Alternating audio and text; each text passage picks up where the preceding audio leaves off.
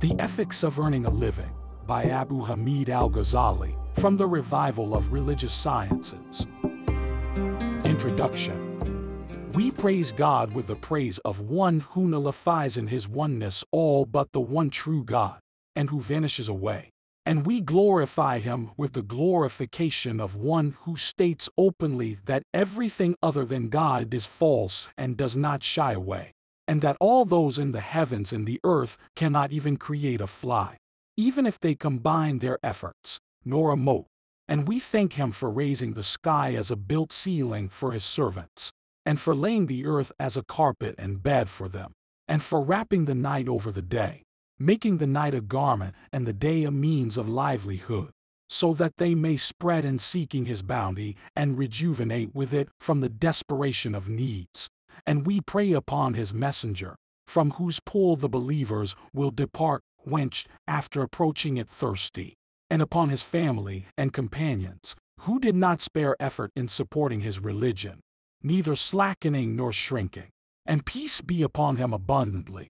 As for what follows, the Lord of Lords and the Cause of Causes has made the hereafter the abode of reward and punishment, and the worldly life the abode of bearing and turmoil, and of striving and earning. And striving in the worldly life is not confined to the hereafter alone. Rather, livelihood is a means to the hereafter and an aid to it.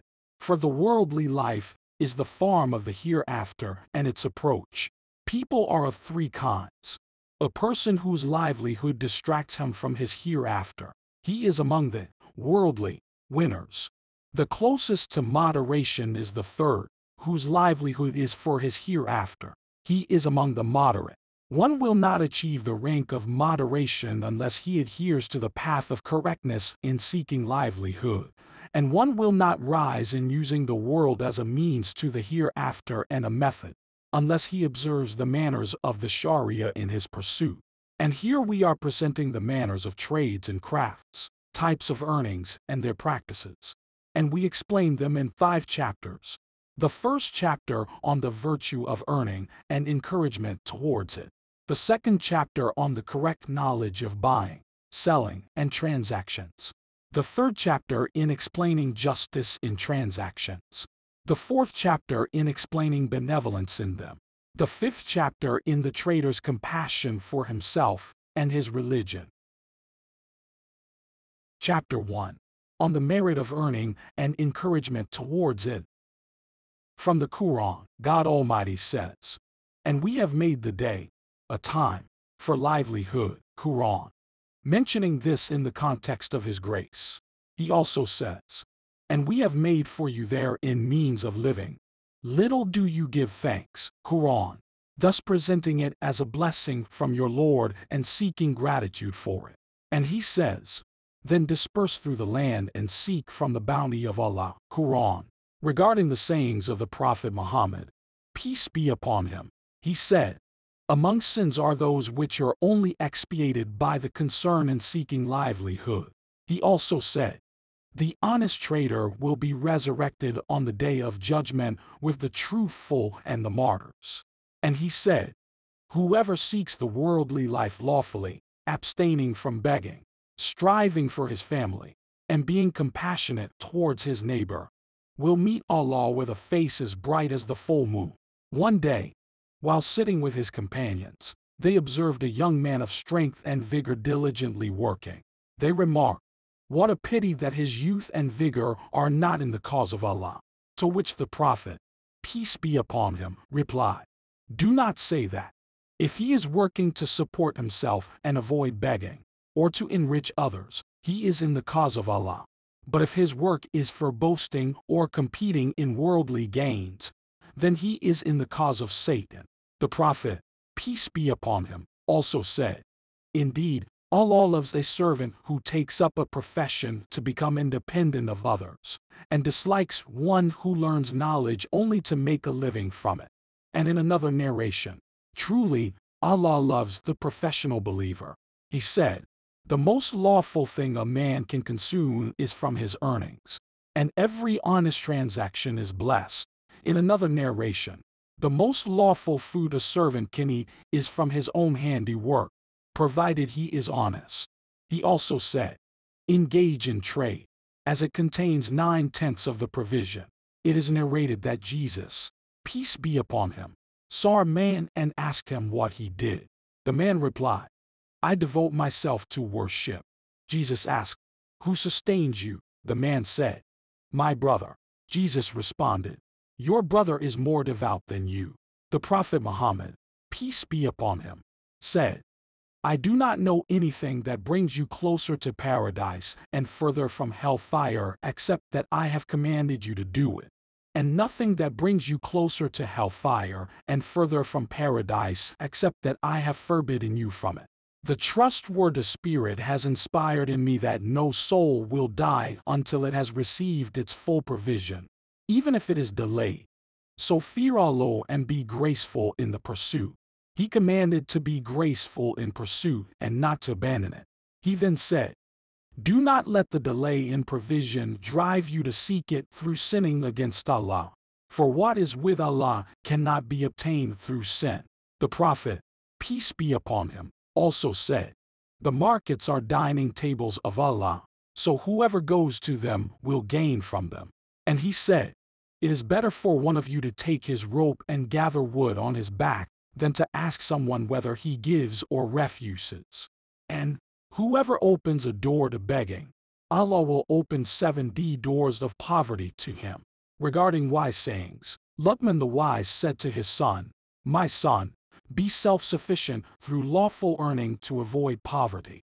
For no one becomes poor except that they are afflicted by 3 qualities: weakness in their faith, deficiency in their intellect, and loss of their honor. And greater than these 3 is people's contempt for them. Umar, may God be pleased with him, said, do not sit back from seeking provision, saying, O Allah, provide for me, as you know that the sky does not rain gold and silver. Zayd bin Musalama was planting in his land, and Umar said to him, you have done well. Be independent of people. It is more protective for your religion and more honorable for you among them. Ibn Masud, may God be pleased with him, said, I dislike seeing a man idle, not engaged in the affairs of his worldly life or his hereafter. When asked about the honest trader, Ibrahim said, he is dearer to me, for he is in a struggle. Satan comes to him in matters of measurement, weight, and giving and taking, and he struggles against it. Umar, may Allah be pleased with him, said, there is no place where I would rather be when death comes to me than in a market, trading for my family. Al-Haytham said, sometimes I hear of a man falling into misfortune, but I remember my self-sufficiency and it becomes easier for me. Ayyub said, earning, even if small, is dearer to me than asking people. During a storm at sea, the passengers said to Ibrahim bin Adham, do you not see this hardship? He replied, this is not hardship. The real hardship is needing people. Ayyub said Abu Chilaba told them, stick to the market, for richness is part of well-being, meaning independence from people. Ammar was asked about someone who sits in his house or mosque saying, I will not work until my provision comes to me. He replied, this man does not understand knowledge. Has he not heard the prophets, peace be upon him, saying, Allah has placed my provision under the shadow of my spear, and his saying about the birds, they leave their nests hungry and return full. The companions of the Prophet, peace be upon him, engaged in trade by land and sea and worked in their palm groves, setting an example. Abu Chilaba said to a man, I prefer to see you seeking your livelihood than sitting in a corner of the mosque. It is narrated that Al-Azai met Ibrahim bin Adham, who was carrying a bundle of firewood. Al-Azai said, O Abu Ashak, until when will you do this? Your brothers can take care of you. Ibrahim replied, leave me to this, for I have heard that one who stands in a humble position seeking lawful earnings is guaranteed paradise. Abu Sulayman al-Darani said, is worship only standing on your feet while others provide for you? Start with your bread, secure it, then worship.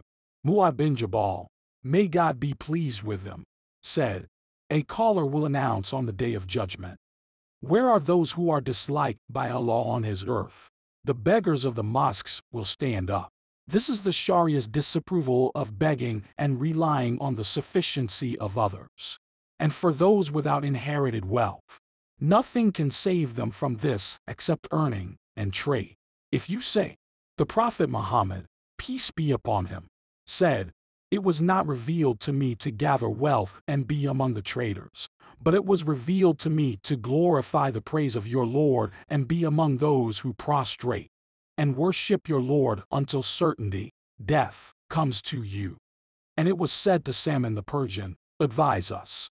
He said, "Whoever among you can nigh while on pilgrimage or as a warrior or as one who builds his Lord's mosque should do so, and let no one die as a wage earner or a trader."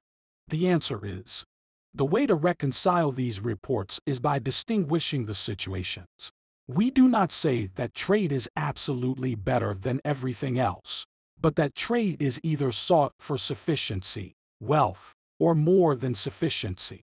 Seeking it for excessive wealth and hoarding without spending on good deeds and charity is blameworthy, because it is an indulgence in the worldly life, the love of which is the root of all sin. If it also involves oppression or treachery, it is injustice and sin. And this is what Salman meant by saying, "Do not die a trader or a trader," meaning a seeker of excess. However, if trade is sought for sufficiency for oneself and one's family, and one could suffice them by begging, then trade to avoid begging is better. And if one does not need to beg and is given without asking, then earning is better, as he is given because he is silently begging and declaring his poverty among people. Therefore, modesty and concealment are more complete than idleness, and even better than engaging in bodily worship and neglecting earning.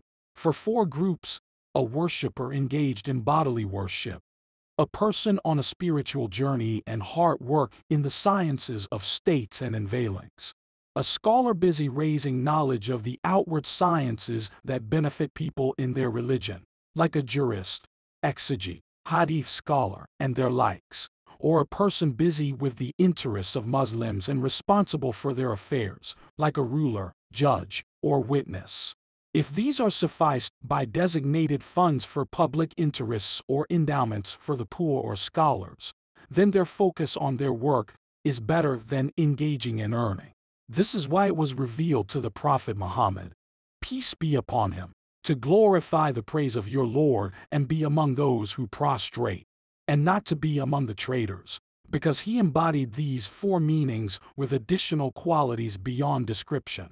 This is why the companions advised Abu Bakr, may God be pleased with them, to leave trade when he died. He bequeathed his wealth to the public treasury, as he cited initially more appropriate.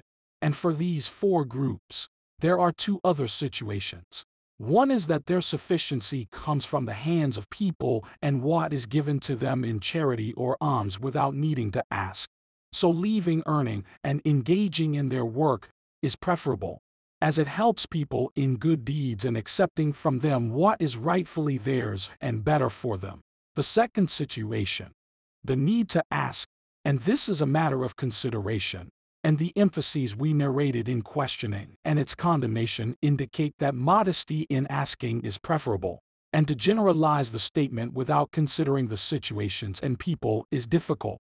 But it is left to the discretion of the servant and his view of himself to compare what he faces in asking in terms of humiliation and violation of honor and the need to burden and persist with what he gains from engaging in knowledge and work in terms of benefit for him and others. Sometimes a person's benefit to creation and his benefit in engaging in knowledge and caution are many, so he should consult his heart even if the legal scholars give him a fatwa. For the fatwas do not encompass the details of the situations and the nuances of the states.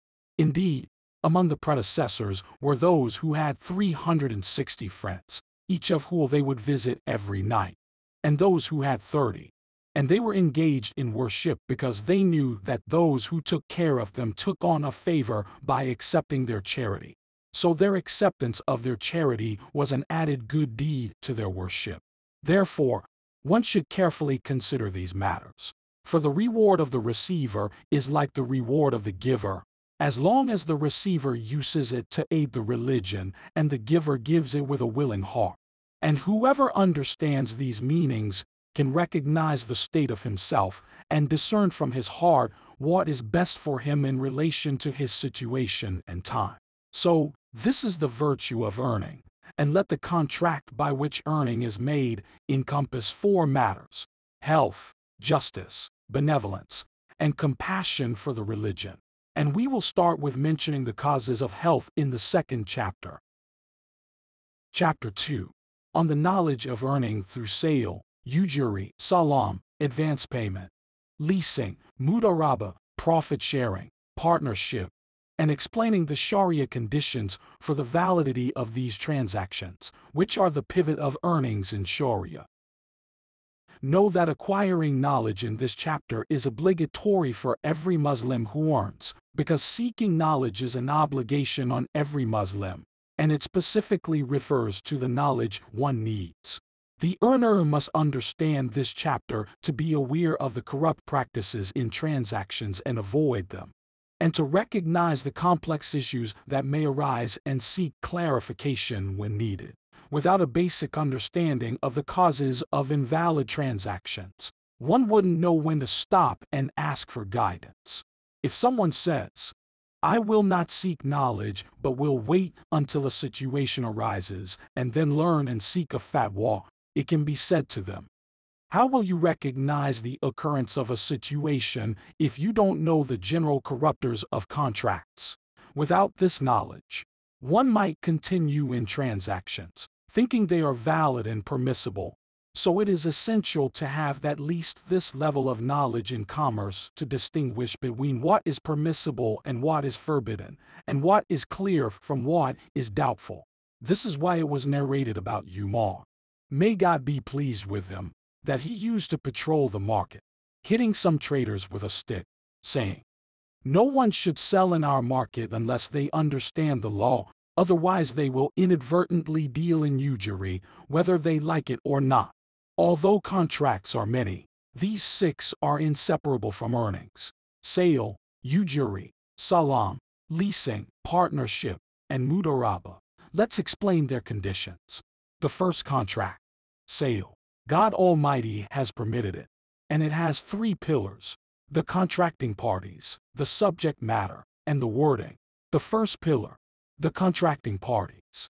A trader should not deal in sales with 4 types of people: a minor, a mentally incapacitated person, a blind person, and a slave. The sale by a minor or a mentally incapacitated person is invalid as they are not legally responsible, and their sale, even if authorized by a guardian according to Shafi'i, is not valid. Anything taken from them is guaranteed by the trader to them. As for the blind person, since he cannot see what he buys or sells, this is not valid. He should be advised to appoint a sighted agent to buy or sell on his behalf. The transaction of the agent is valid, but if the trader deals directly with the blind person, the transaction is invalid, and whatever taken from him is guaranteed by the trader at its value. As for the non-Muslim, it is permissible to transact with them, but it is not permissible to sell them a copy of the Quran, a Muslim slave, or weapons if they are from the people of war. If done, such transactions are rejected, and the trader disobeys his lord.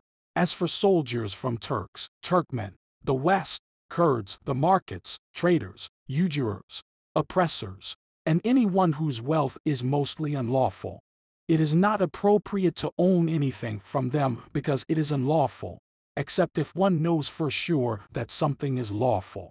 The details of this will be explained in the book on halal and haram. The second pillar, concerning the subject matter of the contract. This refers to the property intended to be transferred from one contracting party to the other, whether it be the price or the priced item. 6 conditions must be considered for it. First, the item must not be intrinsically impure. Therefore, it is not valid to sell a dog or a pig, nor to sell feces or excrement. nor is it valid to sell ivory and items made from it, as bone becomes impure through death and cannot be purifying through ritual slaughter. It is also not permissible to sell wine or impure substances extracted from animals that are not eaten, even if they could be used for lighting or coating ships. However, selling oil that became impure due to the fall of impurities or a dead mouse in it is permissible, as it can be used for purposes other than eating and is not intrinsically impure. Similarly, I see no issue with selling silkworm eggs, as they are the origin of a living creature that can be beneficial, and comparing them to eggs, which are also the origin of a living creature, is like comparing manure. It is permissible to sell muskrats, and they are considered pure if separated from the deer while alive. Second, the item must be beneficial. Therefore, it is not permissible to sell insects, mice, or snakes. No consideration is given to the use of a snake by a magician, nor to the use of it by performers to show it to people. It is permissible to sell cats, bees, leopards, lions, and other animals that are useful for hunting or whose skin is beneficial. Selling elephants for carrying loads is permissible, as is selling parrots, peacocks, and other beautiful birds, even if they are not edible, as enjoying their sounds and appearance is a permissible purpose.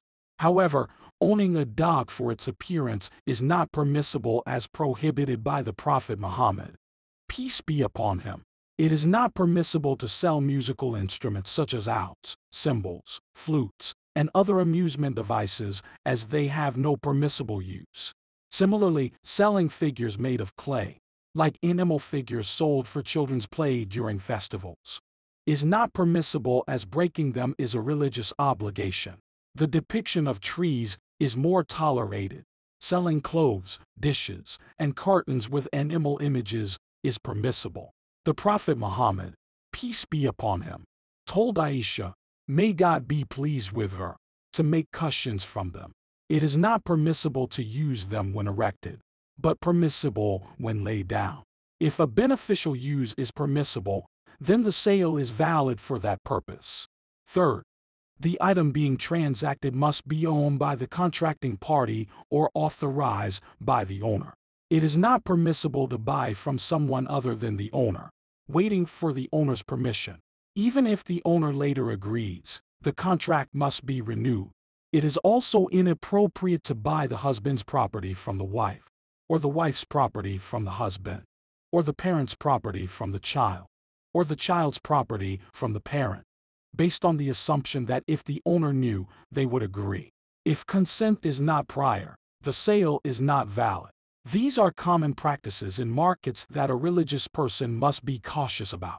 Fourth, the subject matter of the contract must be legally and physically possible to deliver. It is not valid to sell something that cannot be physically delivered, such as a runaway slave, fish in water, a fetus in the womb, or the semen of a stallion. Similarly, selling wool on an animal's back or milk in the udder is not permissible due to the difficulty of separating the sold part from the unsold part. Items that are legally impossible to deliver, such as pawned items, endowments, or those born in captivity, are also not valid for sale. Also, selling a mother without her young child, or the child without the mother, is not valid if the child is young, as delivering them separately is forbidden. Fifth, the sold item must be known in terms of its identity, quantity, and description. For identity, it must be specifically indicated. If someone says, I sell you a sheep from this flock, or a cloth from these clothes, or a yard from this fabric, take it from any side, or 10 yards from this land, take it from any side you wish, the sale is invalid. These are practices of those who are lax in their religion. However, selling a shared interest, like half or a tenth of something, is permissible. For quantity, it is determined by measurement, weight, or visual inspection. If someone says, I sell you this cloth for the same price someone else sold it for, and both parties are unaware of that price, the sale is invalid. But if someone says, I sell you this bag of coins or this piece of gold, and they see it, the sale is valid, and estimating by sight is sufficient to determine the amount. For description, it is determined by seeing the item. Selling something unseen is not valid unless it was seen previously and is not likely to have changed significantly. Description cannot replace the actual item. This is one of the two opinions. It is also not permissible to sell cloth on the loom based on patterns, nor to sell wheat on the stalk. Selling rice in its husk used for storage is permissible, as is selling walnuts and almonds in their inner shell, but not in both shells. Selling fresh peas in their pods due to necessity is tolerated, as is selling truffles due to the practice of earlier generations, but this is considered permissible for a price. If it is bought for resale, the analogy suggests its invalidity as it is not naturally covered, but some tolerance may be allowed, as removing it causes spoilage, like manna. 6. The sold item must be in the buyer's possession if its ownership was gained through a transaction. This is a specific condition. The Prophet Muhammad, peace be upon him, prohibited selling something before taking possession of it. This applies to both real estate and movable property. Any sale or purchase before taking possession is invalid. Possession of movable property is through transfer, and real estate through vacating. Possession of something bought with the condition of measurement is not complete until it is measured. As for selling inheritance, bequests, deposits, or anything not acquired through a transaction, it is permissible before taking possession. The third pillar, the wording of the contract. The contract must include an offer and an acceptance related to it, expressed in words that indicate the intended purpose, whether explicitly or implicitly.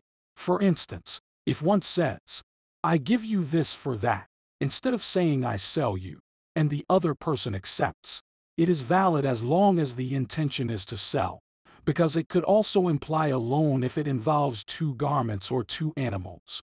But the intention removes ambiguity. Explicit wording is more decisive in preventing disputes, but implication can also convey ownership and choice. However, one should not establish a condition in the sale that contradicts the nature of the contract. For example, stipulating an additional item to be included, or that the sold item be delivered to the buyer's house, or buying firewood with the condition of being transported to the buyer's house. All these are invalid unless the transportation is separately contracted with a known fee independent of the purchase of the movable item. According to Shafi'i, a contract is not established solely by actions without verbal expression, but it is established in minor matters, according to Abu Hanifa. Defining minor matters is difficult. If referred to customs, people have exceeded minor matters in transactions. For example, a broker takes a valuable garment from a seller and delivers it to a buyer, who accepts it and pays without any verbal expression of offer and acceptance. Similarly, in auctions, bids are placed without explicit offer and acceptance. These are complicated issues that do not accept easy solutions. The possibilities are three: either to allow transactions by mere action in both minor and significant matters, which is impossible as it involves transferring ownership without words indicating it; to completely prohibit such contracts, as Shafi'i suggested, which is problematic for two reasons; or to distinguish between minor and significant matters, as suggested by Abu Hanifa, which complicates defining minor matters. If you ask how to act in situations where you are a guest or at a table, and you know the hosts rely on implied agreements in buying and selling, should you abstain from eating?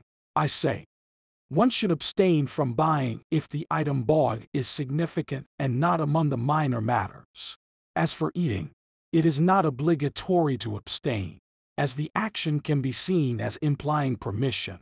The matter of permission is broader, and transferring ownership is narrower. Every food item involved in an implied sale, the seller's delivery implies permission to eat, known from the context, like the permission to enter a bathhouse. The permission for food can be seen as if the seller said, I permit you to eat this food or to feed it to whoever you wish. This is my understanding of the legal analogy. However, after consuming the food, the buyer is responsible for compensating the seller. This covers the complexities of implied transactions. Ultimately, knowledge belongs to God, and these are assumptions and opinions we have presented. The fatwa can only be based on these assumptions, and as for piety, one should consult their heart and avoid doubtful situations. The second contract, the contract of usury, riba. God Almighty has forbidden usury and severely warned against it. Money changers who deal with currencies and those who trade in foodstuffs must be particularly cautious, as usury only occurs with currency or food. Money changers must avoid two things: delay and excess. As for delay, they must not exchange one of the currencies for another except hand to hand, meaning the exchange should occur in the same sitting. Avoiding delayed transactions. Exchanging gold for minted dinars is prohibited due to delay and typically involves excess, as the minted currency is not usually returned equal in weight. Regarding excess, they must be cautious in three aspects: trading broken for intact currency, where transactions must be equal; trading high quality for low quality currency, where one should not buy lower quality with higher quality unless the weight is lesser, or sell lower quality for higher quality with higher weight, especially when trading gold for gold or silver for silver. If the types differ, there's no harm in excess. Thirdly, in composite items of gold and silver, like dinars mixed with gold and silver, if the gold amount is unknown, the transaction is invalid unless it's a common currency in the country. Similarly, dirhams adulterated with copper are invalid unless commonly used. If it's standard currency, transactions are permitted due to necessity. The third contract. Salam, advance payment. Traders must observe 10 conditions in salam contracts. The capital must be known in kind so that if delivery of the sold item is delayed, one can return to the value of the capital. Selling a specified amount of dirhams in wheat, for example, is invalid. The capital must be delivered in the contract session before parting. If they part before receiving it, the salam contract is nullified. The item sold must be definable, like grains, animals, minerals, cotton, wool, silk, milk, meat, perfumeries, etc. It is not permissible for mixed or composite items, varying parts like different arrows or shoes, or animal skins. Salam in bread is permissible, overlooking minor differences due to cooking. The description of these definable items must be detailed to avoid value variation. If deferred, the term must be known, not set to harvest or fruit ripening, but to months or days. The item must be deliverable at the term and generally available. Avoid salam in fruits or other items not typically available at the term. The delivery place must be specified in items where location affects value. Avoid specifying a particular item, like wheat from a specific field or fruit from a specific garden, as this nullifies the debt nature. However, specifying the produce of a large town or village is acceptable. Avoid salam in rare, precious items like a specific pearl or beautiful slave girl with her child, or other items generally unattainable. Avoid salam in food if the capital is food, regardless of type, and avoid salam in currency if the capital is currency. This was mentioned under usury. The fourth contract. Leasing. Leasing has two main components: the lease payment and the benefit. As for the contracting parties and the wording, what we mentioned in the sale applies. The lease payment, like the price, must be known and described in detail. If the payment is a debt, its characteristics and amount must be known. Caution must be exercised in situations commonly encountered, such as leasing a building for its renovation, which is invalid since the cost of renovation is unknown. If the tenant is required to spend a certain amount on renovations, it is not permissible, as the effort in renovation is unknown. Leasing a miller with payment in bran or some of the flour is invalid, as is any arrangement where the outcome depends on the worker's effort. Also, specifying the lease amount for houses and shops without determining the lease term renders the duration unknown and the lease contract invalid. The second component, the intended benefit of the lease, which is the work itself if it is a known, lawful activity involving effort and is typically delegated. Leasing is permissible in such cases. However, to avoid prolixity, we will not delve into the details here, as they are extensively discussed in jurisprudence texts. We will only touch upon commonly encountered issues in leasing, which should consider 5 factors. The activity should involve effort and labor. Leasing for displaying food in a store or for drying clothes on trees, or leasing money to decorate a shop, is not permissible. These benefits are like minor things, such as looking in someone else's mirror or drinking from their well, which cannot be sold. Thus, hiring a salesperson to say a word to promote merchandise is not permissible. What salespeople take for their influence and reputation in promoting goods is unlawful, as it involves no effort or value. The lease should not aim to acquire a specific item, like leasing a vineyard for its grapes or livestock for its milk. However, hiring a wet nurse is permissible as her milk is secondary and indivisible. Similarly, minor materials like ink or thread in writing or sewing are tolerable. The work should be on behalf of the lessee. It's not permissible to take payment for jihad or other non-delegable acts of worship. However, it is permissible for hajj, washing the deceased, digging graves, and carrying funerals. There's disagreement on taking payment for leading tarawih prayers, calling to prayer, teaching, or reciting the Quran. The work and benefit must be known. A tailor's work is known by the garment, a tutor's by the specified surah, and a carrier's by the load and distance. Any commonly disputed matter should not be overlooked. The fifth contract, mudarabah, profit sharing. 3 main components should be observed. The capital, which should be known cash given to the worker. Mudarabah is not permissible with coins or goods, as trade becomes restricted. Specifying a certain amount of cash is also not valid as the profit amount becomes uncertain. Limiting the worker's actions invalidates the contract, as it restricts trade opportunities. The profit should be known as a percentage, like a third or half. Specifying a fixed profit amount is invalid as the profit might not exceed that amount. The worker's role, which should be unrestricted trade, not confined to specifics like buying only cattle for breeding or wheat for baking. Mudarabah is authorized only for buying and selling and their necessities, not for specific crafts like baking or livestock care. Restricting the worker's trade activities nullifies the contract. In mudarabah, the worker acts as an agent and can make typical business decisions. The capital owner can dissolve the contract. If the capital is in cash at dissolution, division is straightforward. If it's in goods without profit, the worker returns them without converting them back to cash. The worker can sell them with the owner's consent. Profits are shared, but there's no obligation to sell excess over the capital. For annual profit assessment, the value of the capital must be known for zakat purposes. The worker's travel with mudarabah capital requires the owner's permission. Otherwise, he bears full responsibility for all assets and prices. Travel expenses and safekeeping of the capital are borne by the mudarabah funds. The sixth contract, partnership. There are 4 types of partnerships, 3 of which are invalid.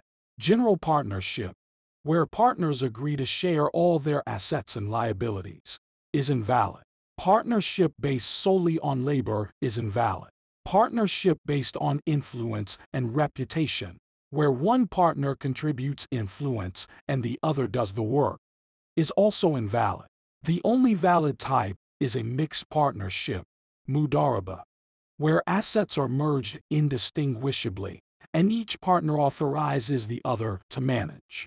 Profits and losses are distributed according to the capital contribution. This cannot be altered by agreement. The partnership ends with division or dissolution. It's permissible to form a partnership with purchased goods, not just cash, unlike in mudaraba. Every earner must learn this level of jurisprudence to avoid inadvertently engaging in the unlawful.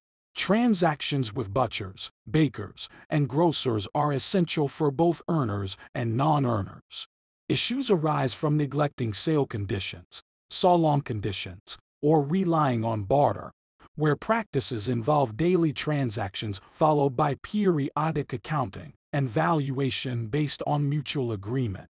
We permit these practices out of necessity, interpreting delivery as granting consumption rights while awaiting compensation. However, consuming such goods creates an obligation to pay their value at the time of consumption. Once an agreement on the total value is reached, a general release from the sellers is advisable to ensure no remaining obligations, especially if there's a valuation discrepancy. This approach is necessary because daily weighing and explicit agreement for each minor transaction are impractical. When transaction types are numerous, valuation becomes easier. God grants success. The third chapter, on establishing justice and avoiding injustice in transactions. Understand that a transaction may proceed in a manner deemed valid and binding by a jurist, yet it might contain elements of injustice, incurring the wrath of God. Not every prohibition leads to the invalidity of a contract. This injustice refers to harm inflicted on others, and it is of two kinds: general harm and harm specific to the transaction. The first kind, general harm, this includes several types. Type 1. Hoarding. Hoarding is when a food seller stores food to wait for a price increase, which is a general form of injustice and condemned in religious law. The Prophet Muhammad said, "Whoever hoards food for 40 days and then donates it, such charity does not absolve him from hoarding." Ibn Umar reported that the Prophet said, "Whoever hoards food for 40 days is free of God and God is free of him. It's as if he has killed everyone." Ali, may God be pleased with him, said, "Whoever hoards food for 40 days hardens his heart." He also burned the food of a hoarder. The Prophet praised selling food at the day's price as akin to charity or freeing a slave. The verse, "And whoever does injustice in it, the earth, we will make him taste a painful punishment." Quran 20:25 includes hoarding as an injustice. There's a story of a merchant who delayed selling grain in Basra, waiting for a price hike, then donated the profits to charity as atonement for hoarding. The prohibition of hoarding applies universally, but considerations should be made based on the type of commodity and time. The prohibition is clear in the case of basic foods. However, items that are not staples but aid in sustenance, like meat and fruits, require further consideration. Some scholars extend the prohibition to items like oil and honey.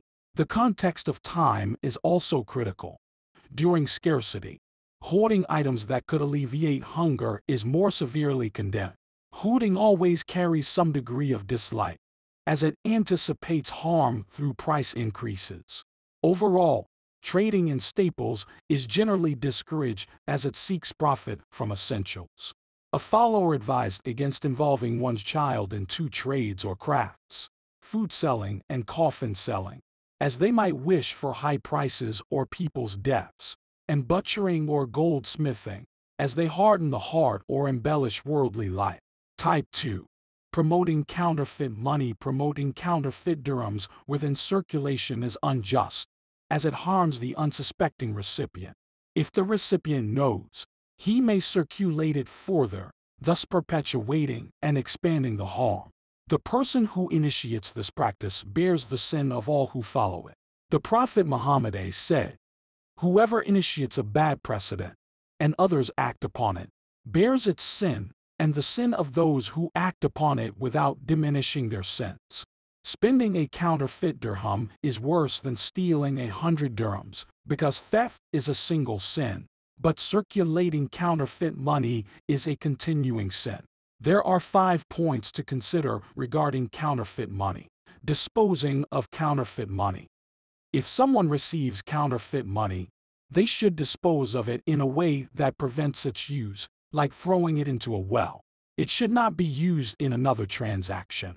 Learning to recognize genuine money. Traders should learn how to identify genuine currency to avoid unintentionally giving counterfeit money to others.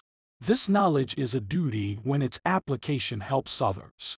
Receiving known counterfeit money. If someone knowingly accepts counterfeit money, they are still at fault as they likely plan to pass it on to others. Accepting counterfeit money with good intentions. If someone accepts counterfeit money with the intention of disposing of it properly, they may be included in the blessings of the Prophet's statement. May God have mercy on a person who is easy when he sells, easy when he buys, easy when he claims a debt, and lenient when he demands repayment. However, if their intention is to circulate it, they are misled by evil. Dealing with partially counterfeit money. There is a distinction between completely counterfeit money and partially counterfeit or debased coins. If the debased currency is the standard in a region, transactions with it might be permissible, depending on the amount of genuine metal. If a coin's value is less than the standard, the seller should inform the buyer. The path of righteousness in trade, like refusing to circulate counterfeit money, is more commendable than engaging in supererogatory acts of worship. It's noted that a trader who is truthful is more beloved to God than a person who is merely devout. There's a story of a warrior who learned his horse was affected by his act of using counterfeit money, showing the extended impact of one's actions. Second section. Harm specific to the transaction partner. Every action that harms the transaction partner is unjust. For justice does not involve harming a fellow Muslim. The general principle here is not to wish for your brother what you would not wish for yourself. Anything that would be difficult or burdensome for you should not be imposed on others. Rather, one should consider their money as valuable as their own. It is said that selling something to a brother Muslim at a price at which one would not buy it for oneself is a betrayal of the mutual advice mandated in transactions and a failure to wish for others what one wishes for oneself. The details of this involve 4 aspects. Not praising the goods with qualities they do not possess. Not concealing any defects or hidden qualities of the goods. Not deceiving in their weight or quantity. Not hiding any aspect of their price that, if known, would deter the buyer. As for the first aspect, refraining from undue praise is important. Describing goods with non-existent qualities is lying. If the buyer accepts such descriptions, it is deceit and injustice along with lying.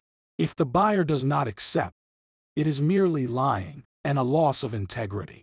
Praising goods accurately but excessively is also unnecessary and holds one accountable for every word uttered. God says, "Not a word does he, man, utter, but there is a watcher by him ready to record it." However, highlighting unknown qualities of the goods to the buyer is acceptable, as long as it is done without exaggeration and with the intention of genuinely informing the buyer.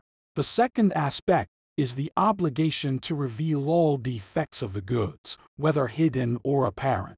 Concealing defects is both dishonest and a violation of the duty to provide sincere advice in transactions, as mandated by Islamic teachings. The third aspect is ensuring honesty in the measurement and quantity of the goods, as deceit in these matters is prohibited. The fourth aspect involves being transparent about the price and not concealing any information that might influence the buyer's decision. In summary, transactions should be conducted with honesty and a sincere intention to treat others as one would like to be treated. The goal is not just to gain profit, but to conduct business in a way that aligns with ethical and religious principles. This approach may be challenging but is crucial for maintaining integrity and trust in business dealings. Second meaning. Essential belief for sincere advice in transactions. One must believe that the rewards and riches of the hereafter are superior to the gains of this world. The benefits of worldly wealth are fleeting, ending with life, but its injustices and burdens persist. How can a wise person prefer what is inferior, worldly gains, over what is better, spiritual gains? True good lies in preserving one's religion. The Prophet Muhammad said, "The declaration of there is no God but Allah continues to protect people from God's wrath as long as they do not prioritize worldly transactions over their hereafter." In another narration, as long as they do not care about what decreases from their world in exchange for the integrity of their religion. When they do that and say there is no God but Allah, God Almighty says, "You have lied, you are not truthful."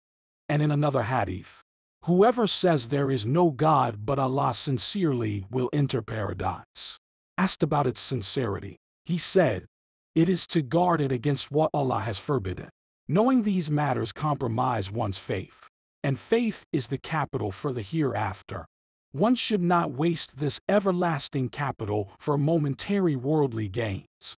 A follower once said that if asked who the best among people in a mosque is, he would point to the most sincere, and the worst would be the most deceitful. Deceit is forbidden in all transactions and crafts. A craftsman should not be negligent in his work. He should perfect his craft and reveal any faults. For example, a cobbler was advised to make both shoes equally well and not to favor one over the other. One must be honest in quantity, ensuring scales and measures are accurate, as warned in the Quran. Woe to those who give less than due, who, when they take a measure from people, take in full, but when they give by measure or by weight to them, give less than due. Honesty in transactions is vital, and avoiding deceit is key. Lastly, one must be truthful about the current market price and not hide anything that would influence the transaction. The Prophet forbade intercepting traders, to deceive them about market prices, and bid rigging. These prohibitions indicate that hiding or deceiving about the current market price in transactions is dishonest and against the required sincerity in dealings. An example is given of a follower who, after profiting greatly from a price increase he hid from a seller, felt remorse and returned the profit to ensure honesty and adherence to ethical principles in commerce. These teachings highlight the importance of not taking advantage of others' ignorance or misfortune in trade. True justice and sincerity towards fellow Muslims are crucial in transactions, and one must always strive to be honest and fair, seeking the ultimate reward in the hereafter rather than temporary worldly gains. Chapter 4. On Benevolence in Dealings. God the Almighty has commanded both justice and benevolence. Justice is the basis of salvation and operates in trade like the capital. Benevolence, on the other hand, is the means to success and achieving happiness. Functioning in trade like the Prophet. A wise person is not content with just preserving their capital in worldly transactions. Similarly, in matters of the hereafter, a devout person should not just adhere to justice and avoid injustice, but should also embrace the doors of benevolence. God says, "And do good as Allah has been good to you." He also says, "Indeed, Allah commands justice and good conduct." And He says, "Indeed, the mercy of Allah is near to the doers of good." Benevolence here means to do what benefits the other party in a transaction, which is not obligatory but a grace on his part. The obligatory falls under the category of justice and avoiding injustice, which we have already mentioned. One can achieve the rank of benevolence through one of 6 matters. First, in the matter of unfair gain, it is appropriate not to cheat one's partner beyond the usual. As for the origin of unfair gain, it is permitted, since trade is for profit, which is impossible without some degree of gain. However, one should consider moderation. If the buyer pays more than the usual profit out of keen interest or urgent need, it is benevolent to refuse such an offer. And if there's no deception, taking the extra is not injustice. Some scholars believe that cheating beyond a third gives the option of annulment, but we do not see it that way.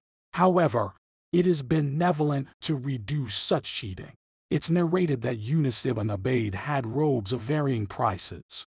He set the value of each robe at 400, but sold each for 200. Once, when he went to pray, leaving his nephew in the shop, a Bedouin came and bought a robe for 400. Yunus, recognizing his robe, asked the Bedouin about the price. The Bedouin, satisfied with the purchase, refused to return it even though Yunus offered him a refund, insisting on his initial price.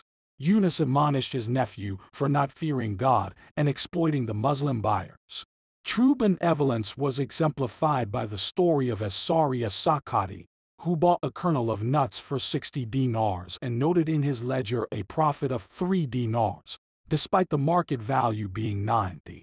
When a broker came to buy, Asari refused to sell for more than 63 dinars, even though the broker insisted on paying 90. Aware of the market value, neither the broker bought nor Asari sold, exemplifying pure benevolence from both sides. Another instance of benevolence was shown by Muhammad ibn al-Munkadir, who had apartments for 5 and 10 dinars. In his absence, his slave mistakenly sold a 5-dinar apartment for 10. Upon learning this, Muhammad sought the buyer all day to rectify the mistake. He offered the buyer 3 options: take a 10-dinar apartment for his money, get a refund of 5 dinars, or return the apartment and take back his 10 dinars. The buyer chose the refund of 5 dinars.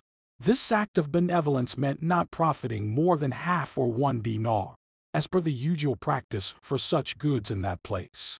Those content with little profit will have frequent transactions and gain more profit, manifesting blessing. Ali, may God be pleased with him, used to roam the Kufa market, urging traders to take rightful earnings to be safe. He advised them not to refuse small profits, lest they lose out on larger ones. It was said to Abdurrahman ibn Auf, may God be pleased with him, what is the reason for your prosperity? He replied, 3 things. I never turned away a profit, never delayed a sale when an animal was requested from me, and never sold on credit. It is said that he once sold 1,000 camels and made a profit only equivalent to their bridles. He sold each bridle for a dirham, thus making 1,000 dirhams profit, in addition to the daily upkeep of the camels. Secondly, in tolerating unfair gain. If a buyer purchases food from someone weak or something from a poor person, it's fine to tolerate some loss and be lenient, thus being benevolent. This is in line with the saying of the Prophet Muhammad, peace be upon him. May Allah have mercy on a person who is easy in his buying and selling. However, if buying from a wealthy trader who seeks profit beyond his needs, tolerating unfair gain is not praiseworthy. It's wasting money without reward or praise. A hadith from the family of the Prophet states, the one who suffers loss in buying is neither praiseworthy nor rewarded. Iwaz ibn Muawiyah, a wise judge from Basra, said, I am not deceitful, and the deceitful cannot cheat me, nor can they cheat Ibn Sirin, but they can cheat Al-Hazan and my father Muawiyah. The ideal is not to cheat nor be cheated, as described by some about Umar. May God be pleased with him. He was too noble to deceive and too wise to be deceived.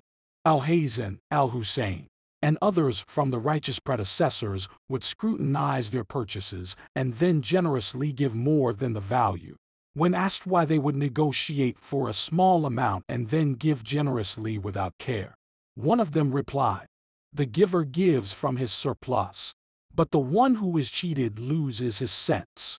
Thirdly, in collecting the price and other debts, benevolence is shown through forgiveness and reduction, delay and leniency in demanding the quality of payment. The Prophet Muhammad, peace be upon him, said, May Allah have mercy on a man who is easy in his buying, selling, and in demanding his rights. He also said, be lenient, and you will be treated leniently. And whoever gives time to a debtor or forgives the debt, Allah will make his reckoning easy. In another narration, Allah will shade him under his throne on the day there is no shade but his. The Prophet mentioned a man who was extravagant, who had no good deeds upon reckoning. He recalled only that he used to give time to the wealthy and forgive the debts of the poor. The Prophet said, we are more deserving of doing that than he is, and God forgave them. He also said, whoever lends a dinar until its repayment will have a charity for each day until it's due. And if he gives more time after it's due, he will have the equivalent charity of that debt for each day. Some predecessors preferred not to have their debts repaid quickly because of this saying, as it was like giving charity every day. The Prophet said, I saw on the gate of paradise, charity is rewarded tenfold, and alone 18-fold. This is because charity can go to the needy and non-needy, but only the needy bear the humiliation of borrowing. The Prophet saw a man persisting in collecting a debt and gestured to the creditor to reduce it by half, which he did. He then told the debtor to pay up. Anyone who sells something and leaves the price for the time being without insisting on its immediate collection is like a lender. It is narrated that Al-Hazan al-Basri sold a garment for 400 dirhams. When the buyer was to pay, he asked for leniency. Al-Hazan reduced the 100 dirhams. The buyer then asked for more kindness, so Al-Hazan gave another 100 dirhams as a gift, receiving only 200 dirhams. It was said to Al-Hazan, this is half the price, to which he replied, that is how benevolence should be, otherwise it is not. Another saying goes, take your right fully and modestly, whether the debtor is able to pay or not, and Allah will make your reckoning easy. Fourthly, in debt repayment, benevolence in this regard is good repayment, which involves going to the creditor without making them come to collect the debt. The Prophet said, whoever borrows intending to repay, Allah appoints angels to protect him and pray for him until he repays. Some predecessors borrowed without needing to, just for this reward. If the creditor speaks harshly, the debtor should bear it and respond kindly, following the Prophet's example. When a creditor spoke harshly to him, his companions wanted to intervene, but he said, let him speak, for the creditor has a right to speak. In disputes between borrowers and lenders, it is better to lean towards the indebted, as the lender lends from abundance and the borrower borrows out of need. The same goes for aiding the buyer more than the seller, as the seller wants to promote his goods while the buyer needs them. This holds unless the debtor exceeds limits. Then, it is just to prevent his excess and assist his creditor. The Prophet said, help your brother, whether he is an oppressor or oppressed. When asked how to help the oppressor, he replied, preventing him from oppressing is helping him. Fifthly, to cancel a deal when asked, as one only asks for cancellation out of regret or distress from the sale. It's not right to be a cause of distress for a brother. The Prophet said, whoever cancels a regretted deal, Allah will cancel his missteps on the day of judgment. Sixthly, to deal with a group of poor people on credit, intending not to them in payment if they can afford it later. Some righteous predecessors had 2 account books, one for unknown names of the weak and poor, allowing them to take what they needed on credit without intending to collect it, not even recording it as debt, but as a gift, to be repaid if possible, and forgiven if not. These are the ways of the trading of the predecessors, now rare. Anyone practicing them revives this tradition.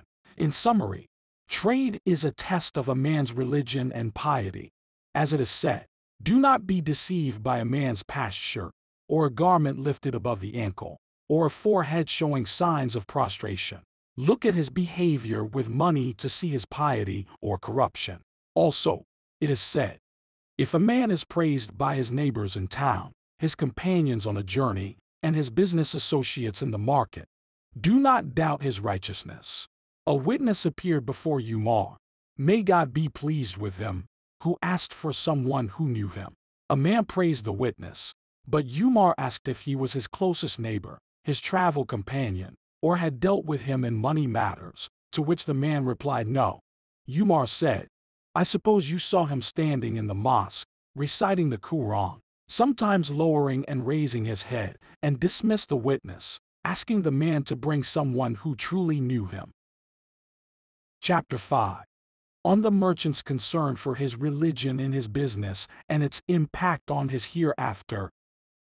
It is not appropriate for a merchant to let his livelihood distract him from his ultimate return to God, becoming one who trades the life of this world for the hereafter. Instead, a wise person should be concerned for himself. This concern includes preserving his capital, where his capital is his religion and his trade within it. Some of the predecessors said, the most deserving thing for a wise person is what he needs most urgently. And what he needs most urgently is that which will have the best outcome in the hereafter.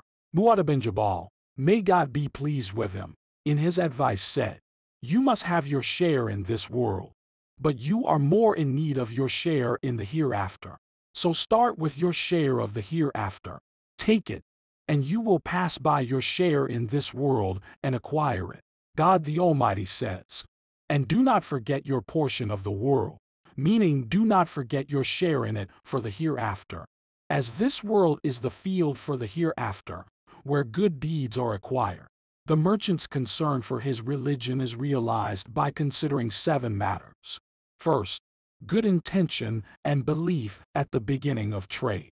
He should intend to become self-sufficient, not dependent on others, and seek lawful earnings. He should use his earnings to support his religion and provide for his family, making him among those who strive with their wealth. He should intend to advise Muslims, wish for others what he wishes for himself, follow the path of justice and benevolence in his transactions as mentioned earlier, and enjoin good and forbid evil in the market. If he harbors these beliefs and intentions, he works towards the hereafter. If he gains wealth, it's an addition. If he loses in this world, he gains in the hereafter. Second, he should view his craft or trade as fulfilling one of the communal obligations. Trades and crafts are essential. If neglected, livelihoods would cease, and most people would perish. The well-being of all depends on everyone's cooperation and each group taking responsibility for a task. If everyone focused on one craft, others would be neglected, leading to ruin. This is why some interpret the Prophet Muhammad saying, "The disagreement of my community is a mercy," as referring to their differing focuses in crafts and trades. Some crafts are vital, while others aimed at luxury and adornment in this world can be done without. He should engage in essential crafts, fulfilling a communal duty in religion, and avoid crafts like engraving, goldsmithing, and extravagant construction, as such are disdained by the religious. Avoiding trades like entertainment and instruments forbidden for use falls under avoiding injustice. This includes tailoring silk garments for men and making gold vessels or rings for men, as these are sinful acts. Third, he should strive in his craft or trade as part of the communal obligations.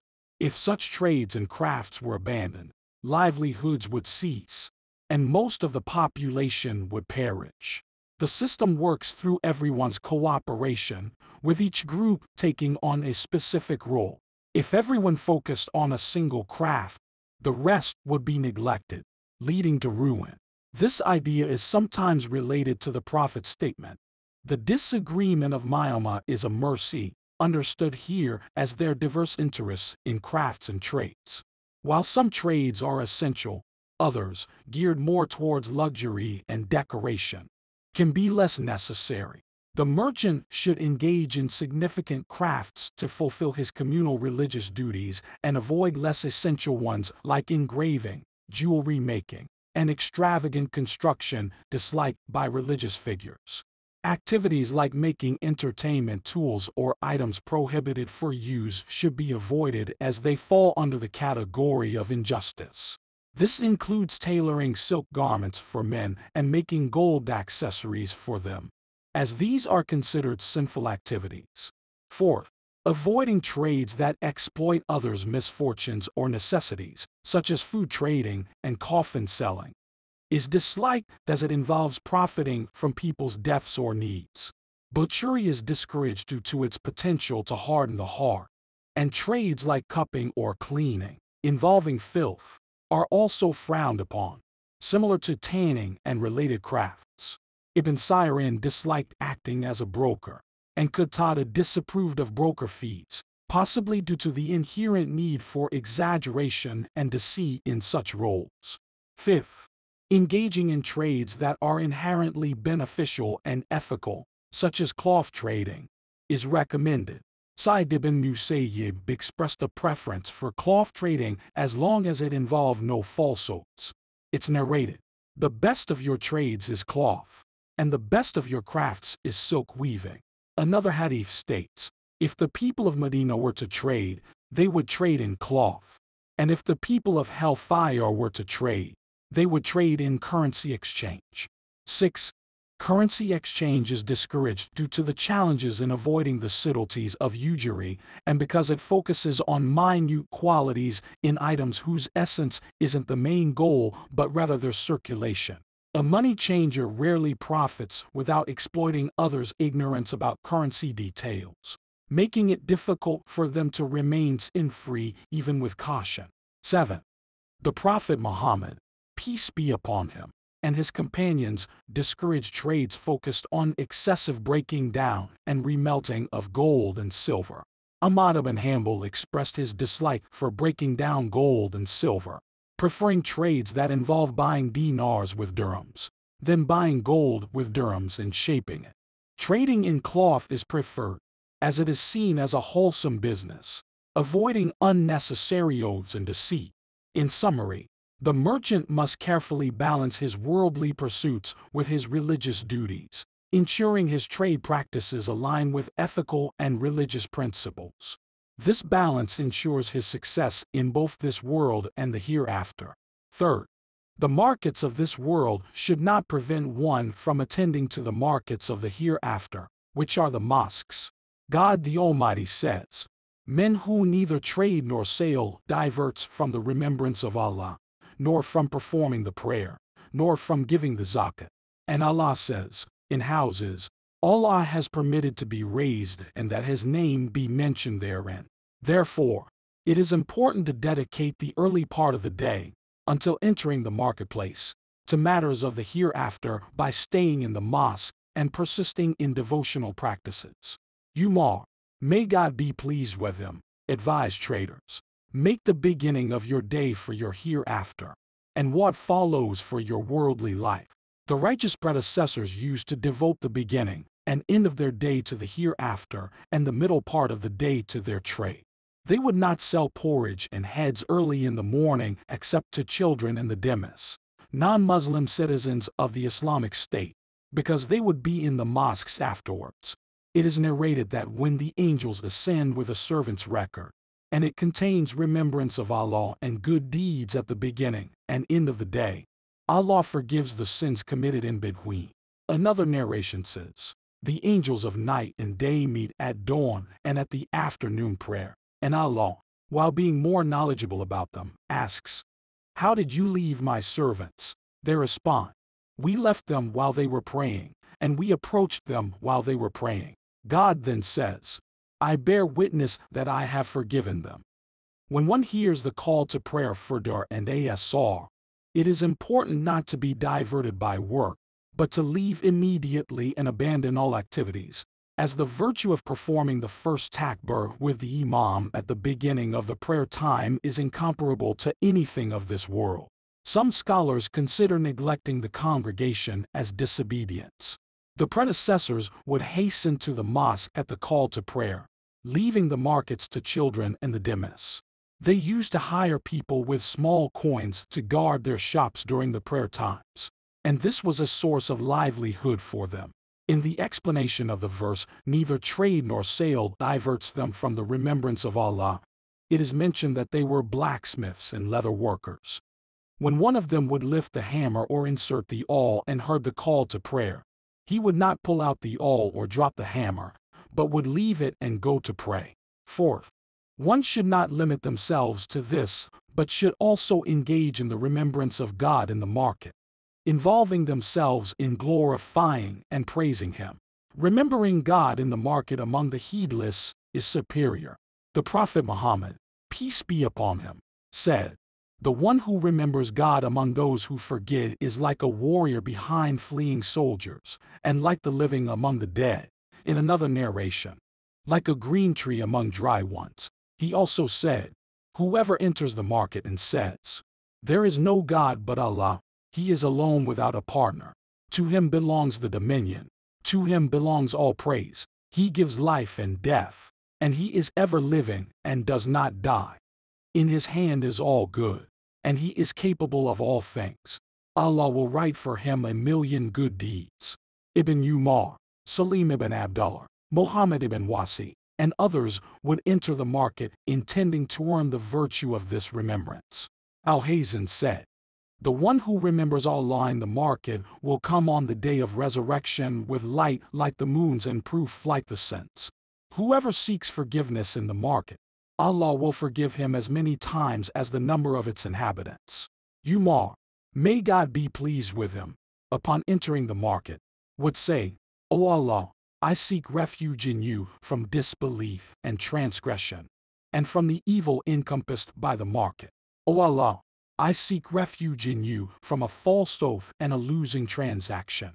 Abu Jafar al-Farghani recounted, "We were with Junaid one day, and some people who sat in mosques imitating the Sufis criticized those who entered the market, claiming they fell short in fulfilling the rights of sitting there. Junaid then said, 'How many in the market deserve to enter the mosque? And some of those in the mosque should be taken out and replaced by them. I know a man who enters the market and performs 300 rakahs and 30,000 praises every day.' I thought he was referring to himself. Thus, this was the practice of those who traded to meet their necessities, not for worldly indulgence. For those who seek the world to assist with the hereafter, how can they abandon the profit of the hereafter? The market, mosque, and home have the same ruling, and salvation lies in piety. The Prophet said, 'Fear Allah wherever you are.' The duty of piety does not cease regardless of one's circumstances, and in it lies their life and sustenance, as therein they see their trade and profit. It is said, 'Whoever loves the hereafter lives, and whoever loves the world strays.' The fool wanders aimlessly, and the wise scrutinize their own faults. Fifth, one should not be overly eager about the market and trade, which is indicated by being the first to enter and the last to leave, and engaging in sea trade, as both are disliked. It is said that those who venture into the sea have gone to extremes in seeking provision. A narration states, "One should not sail the sea except for Hajj, Umrah, or Jihad." Abdullah ibn Amr ibn al-As, may God be pleased with them, used to say, "Do not be the first to enter the market nor the last to leave, for therein the devil lays its eggs and hatches them." It is narrated from Mu'adh ibn Jabal and Abdullah ibn Umar that Iblis instructs his son Zalmbur, "Go with your troops to the people of the market, beautify for them lying, swearing, deception, trickery, and betrayal, and be with the first entrant and the last to leave." Another narration states, "The worst places are the markets, and the worst of its people are the first to enter and the last to leave." The complete caution involves monitoring one's sufficient needs. Once they are met, one should leave and engage in the trade of the hereafter. The righteous predecessors would leave the market satisfied with a small profit. Hamid ibn Salama used to sell silk, and would leave once he earned a small profit. Ibrahim ibn Bashar said to Ibrahim ibn Adham, "I plan to work in clay today." He replied, "O son of Bashar, you are sought by him who you cannot escape, and you seek what has been provided for you. Haven't you seen the greedy deprived and the weak provided for? I said, I have a small amount with the grocer, to which he replied, you own that much and still seek work. Some of them would leave the market after dark, others after ASR, and some worked only a day or two a week, content with that. 6. One should not merely avoid the forbidden but also avoid doubtful matters and suspicions, not relying solely on fatwas but consulting one's heart. If one feels unease, they should avoid it. If a product is brought with doubtful aspects, one should inquire until clarity is gained, lest they fall into doubt. Milk was brought to the Prophet Muhammad, peace be upon him, and he asked, where did you get this? When told it was from a sheep, he asked, and where did this sheep come from? And was informed of its place.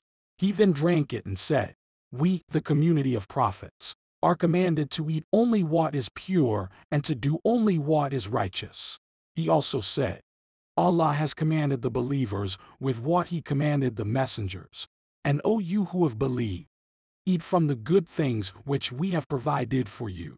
The Prophet inquired about the origin of the item and its source, but no further, as beyond that is impractical. We will explain in the book of Halal and Haram the necessity of this questioning. For the Prophet did not inquire about everything brought to him. A trader should consider whom they deal with, avoiding those associated with injustice, betrayal, theft, or usury, as well as soldiers and oppressors, their supporters and helpers, as this aids in oppression. A man was involved in building a fortress at a border, and although the work was good and part of Islamic duties, he felt uneasy because the ruler overseeing it was oppressive. He asked Sufyan, who advised not to help them in any way. The least implication would be preferring their continuity to receive one's dues, thus desiring the persistence of those disobeying God. Another narration says, whoever prays for the oppressor's longevity loves disobedience to Allah on his earth, and Allah is angry when the wicked are praised. In another hadith, whoever honors a wicked person helps in demolishing Islam. Sufyan entered Al-Mahdi's presence with a whiting pot. Al-Mahdi asked for ink to write, but Sufyan insisted on knowing what he would write first, offering it only if it was just. A scholar detained by a ruler was asked to hand him clay to seal a letter, but he demanded to see the letter first. Thus, they were cautious in aiding oppressors, and religious people should avoid dealing with them whenever possible. In general, one should distinguish between whom to deal with and whom not to, dealing with fewer people in these times. It was said, there was a time when one could deal with anyone in the market. Then it became deal with anyone except so and so. Then it became deal only with so and so. I fear a time will come when even this will not be possible. It seems that time has already arrived, as warned. To God we belong, and to Him we return. 7. One should carefully monitor all aspects of their transactions with each customer, as they are being watched and will be held accountable. Prepare answers for the day of reckoning for every action and statement. Why did you do it? For what reason? On the day of judgment, a trader will stand for each person they sold something to, accountable for each one. They will be judged for every person they dealt with. One of them said, I saw a trader in a dream, and I asked, what did Allah do with you? He replied, 50,000 records were spread before me. I said, are these all sins? He replied, these are transactions with people. Each person I dealt with in the world has an individual record, from the first to the last of our dealings. This is the responsibility of a merchant in their work, to be just, benevolent, and concerned for their religion. If they limit themselves to justice, they are among the righteous. If they add benevolence, they are among the close ones to God. And if they observe the religious duties as mentioned in the 5th chapter, they are among the truthful, and God knows best what is correct.